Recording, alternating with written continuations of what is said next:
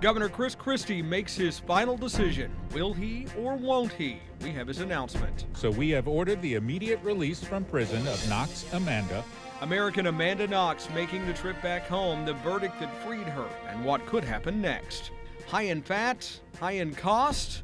Which country's new tax led to a mad rush for things like butter? I must be crazy to be doing this.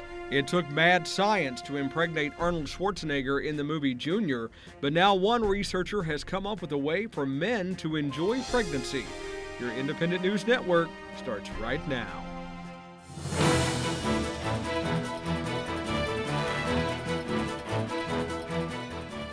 Good evening, everyone. I'm Mike Bickle. Welcome to INN News. We begin with Your Vote 2012 and the final announcement everyone's been waiting for. Now is not my time.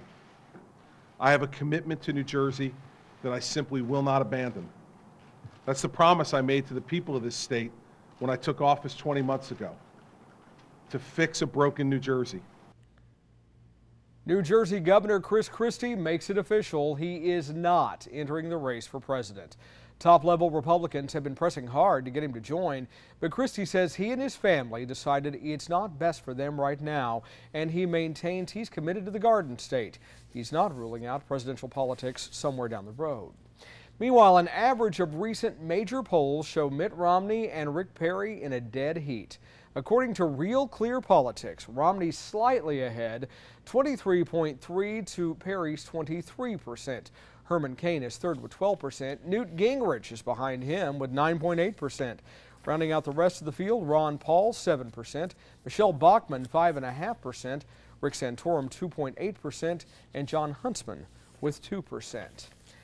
Amanda Knox is now headed home. The American exchange student whose murder conviction was overturned yesterday is preparing to leave Italy and return to Washington State.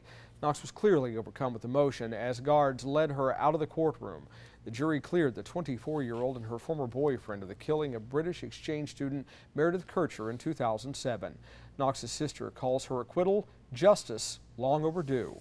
We are thankful to the court for having the courage to look for the truth and to overturn this conviction.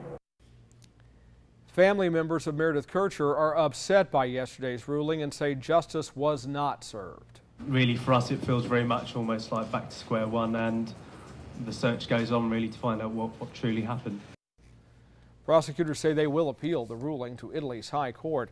The court did uphold a charge of defamation against Knox for her wrongly accusing a club owner of the crime. The court sentenced her to time served and ordered her to pay compensation. A Florida toddler died over the weekend when the family's television fell on him. It happened in Port St. Lucie. Police say the one-year-old was climbing on the dresser where the TV was located. His death is being treated as an accident, but serves as a reminder to parents to make sure televisions and other heavy furniture are secured in a way that won't allow this type of tragedy. It appears Americans trust their local government more than the federal government.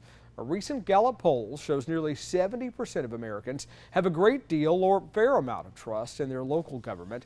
Compare that to a CNN poll released last week that showed only 15% of Americans say they trust the federal government to do what is right always or even some of the time.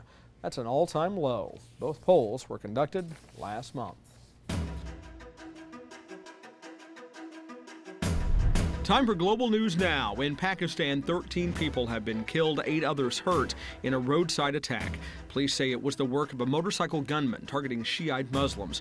Angered by the government's inability to stop sectarian violence, protesters set a bus on fire at the hospital where the wounded were taken. Mexico is considering allowing temporary marriages. A proposed ordinance in Mexico City would allow engaged couples to decide how long their marriage will last. More traditional couples could still choose till death do us part, but those who don't expect to stay married forever could set an end date of as little as 2 years. The bill is designed to reduce painful and costly divorces. The Catholic Church says it finds the idea appalling. A Japanese researcher is giving men the chance to experience the joys of womanhood.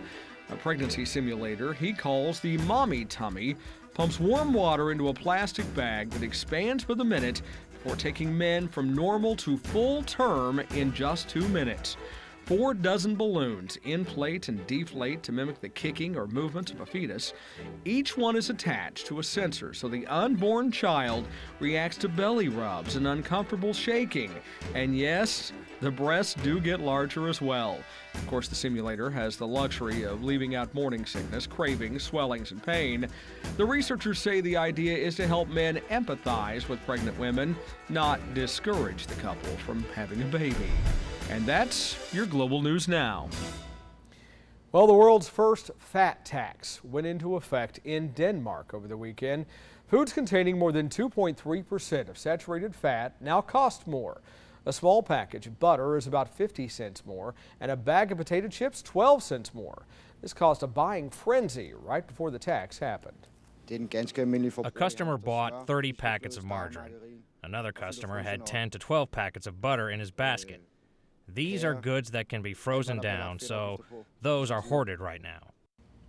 Danish research shows excessive consumption of saturated fats causes about 4% of the nation's premature deaths. Scientists say they can't wait to find out if paying more for fatty foods will actually curb people's appetite for them.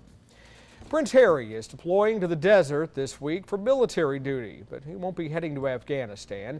Instead, he'll be training at an Air Force auxiliary field in southern Arizona. While there, he's expected to finish learning how to fly an Apache helicopter. He will also get a chance to fire a live missile for the first time. Prince Harry is expected to spend about 2 months in Arizona. He'll also train in Southern California. Well, did you notice something missing during Monday Night Football last night? Monday Night Football is not ready for some Hank Williams Jr. ESPN normally kicks off the Monday night game by playing the song All My Rowdy Friends, written and performed by Williams. It pulled that song last night after some controversial remarks by Williams on a news program about the president, vice president, and Hitler. ESPN says it's extremely disappointed with those comments. Coming up next, been wanting a raise? Why some of you don't even need to ask your boss to get one soon. And from poison to pups, one rocker is now a fashion designer to the dogs. That story and more coming up next on INN.